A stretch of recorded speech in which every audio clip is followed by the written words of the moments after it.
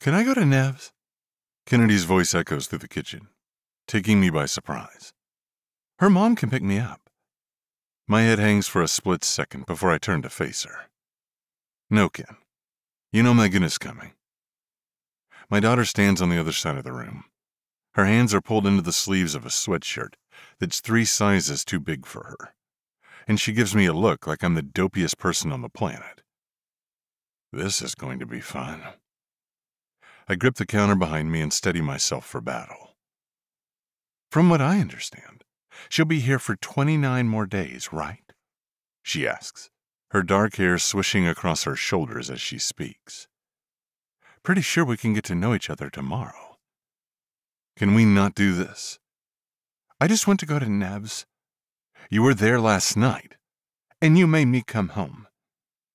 Because I don't trust that Nev's mom will make sure she stays home all night. I scratch the top of my head and give another thought to jumping down the drain. This is going to ruin my life, isn't it? She asks, crossing her arms over her stomach. This whole Graham being gone and Megan thing will ruin everything. No. I don't need a babysitter, you know. You need me to have one because you don't trust me. I drop my hand and stand tall. Usually Kennedy has the sense to back up when I don't relent. She might sneak out later or skip school, but she doesn't typically go toe-to-toe with me. Perfect time to level up your teenage drama, child.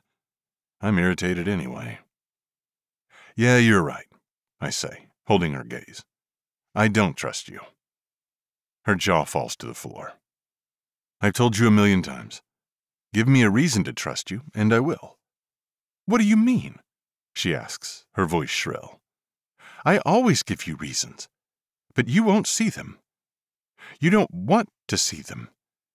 You want to lock me up in this house like a little kid and never let me out.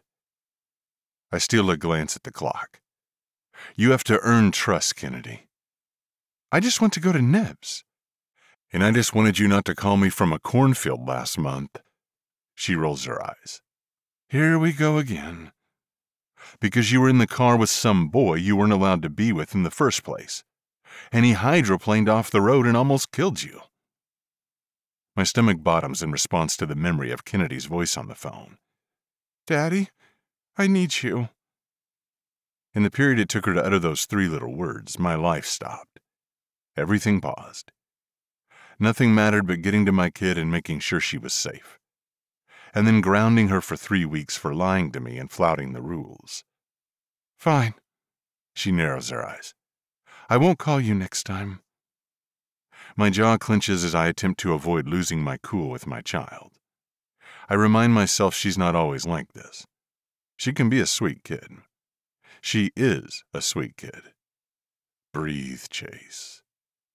That's not what I mean, and you know it, I say. Pretty sure you just said you didn't want me to call you. I growl in frustration. Kennedy, stop it. Is that a no on Nev's?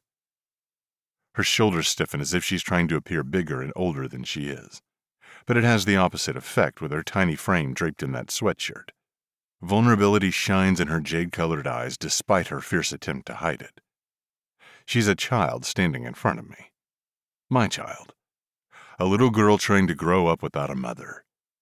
Come here, I say, crossing the room. She pulls away from me. I love you, I say. She leans farther back but doesn't move her feet. I smile at her as I reach for her. She scoffs as if it pains her to give in, but she relents anyway. My arm stretches around her shoulders and I pull her into my side. Then I kiss the top of her head. I know it's going to be hard for you while your grandparents are away, I say.